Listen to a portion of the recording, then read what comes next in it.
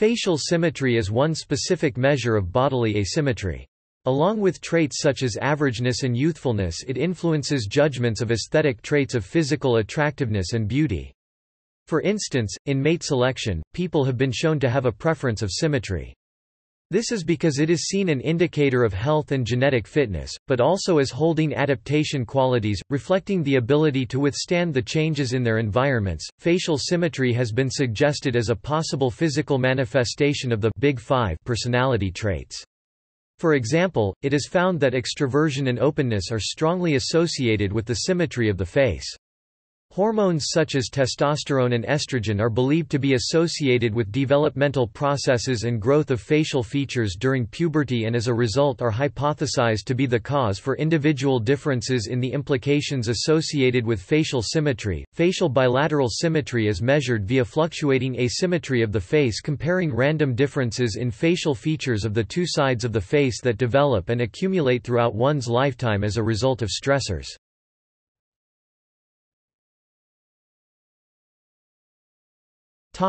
Facial symmetry. Facial symmetry has been shown to have an effect of ratings of attractiveness in human faces.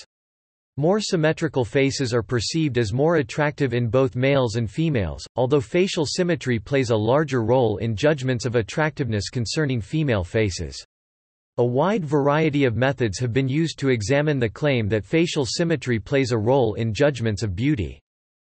Blending of multiple faces to create a composite and face half-mirroring have been among the techniques used.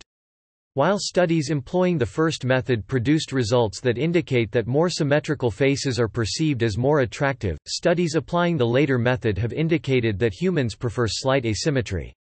Also, studies show that nearly symmetrical faces are considered highly attractive compared to unsymmetrical ones, yet more specifically, people tend to find a face unattractive if a person has an unsymmetrical nose. An effect of unsymmetrical lips do not really affect people on judging attractiveness. The most conspicuous directional asymmetries are sometimes only temporary. For example, during speech, most people 76% tend to express greater amplitude of movement on the right side of their mouth. This is most likely caused by the uneven strengths of contralateral neural connections between the left hemisphere of the brain, linguistic localization, and the right side of the face. Conclusions derived from face mirroring, however, have been called into question, because it has been shown that mirroring face halves creates artificial features. For example, if the nose of an individual is slightly bent to the right side, then mirroring the right side of the face will lead to an oversized nose, while mirroring the left side will lead to an unnaturally small nose. Evolutionary theorists in biology and psychology argue that more symmetric faces are preferred because symmetry is a possible honest sign of superior genetic quality and developmental stability. However, it is possible that high facial symmetry in an individual is not due to their superior genetics but due to a lack of exposure to stressors during development. This potentially confounding source of facial symmetry is not explored in the literature. The notion that facial symmetry is viewed by humans as an indicator of good genes is supported by experiments demonstrating that more symmetrical faces are rated as healthier than less symmetrical faces. For example, evidence has found that ratings of a person's facial symmetry is positively associated with ratings of healthiness of their facial skin. Additionally, asymmetry can be fluctuated by increasing health challenges during growth.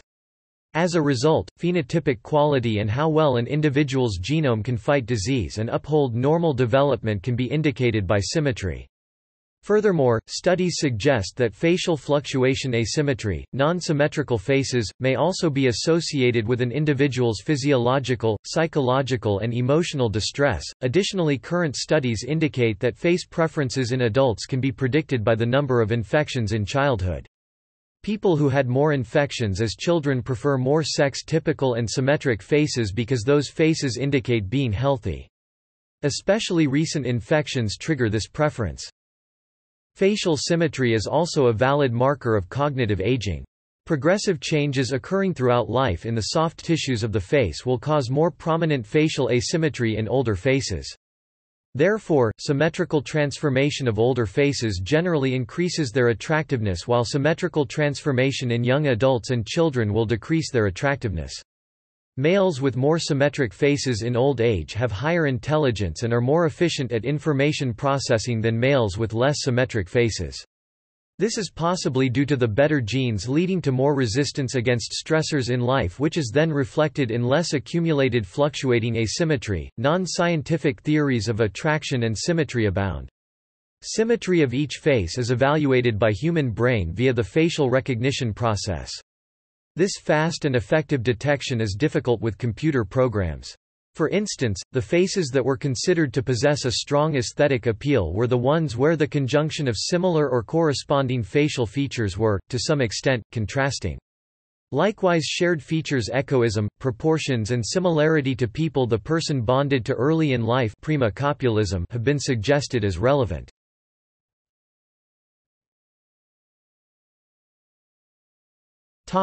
Relationship to personality.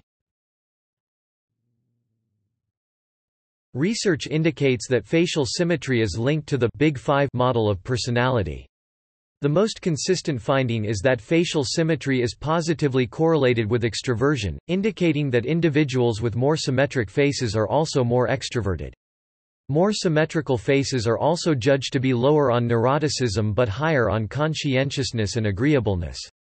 More symmetrical faces are also more likely to have more desirable social attributes assigned to them, such as sociable, intelligent or lively. However, the relationship of facial symmetry and the Big Five personality model remains somewhat unclear with regard to neuroticism, openness, agreeableness and conscientiousness.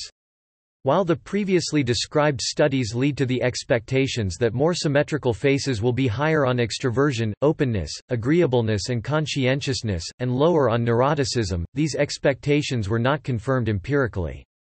Openness and agreeableness appear to be significantly negatively related to facial symmetry, while neuroticism and conscientiousness do not seem to be linked to facial symmetry. The relationship of facial symmetry and the Big Five personality model requires further examination in order to allow for complete conclusions to be drawn. Recent study shows the association of trustworthiness and with symmetry on the face. People are biologically evolved to detect the deceptive intention of other people by observing the asymmetry in the face. When people are lying, their facial muscles become imbalanced.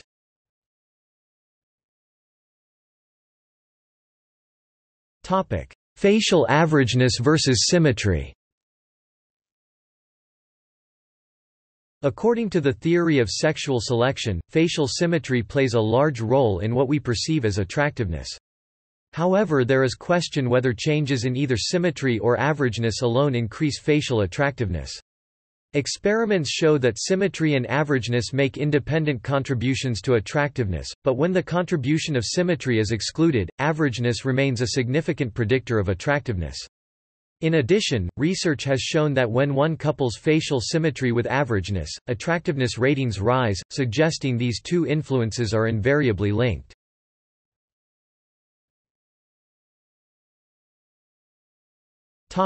See also: beauty, symmetry in nature, patterns in nature, physical attractiveness.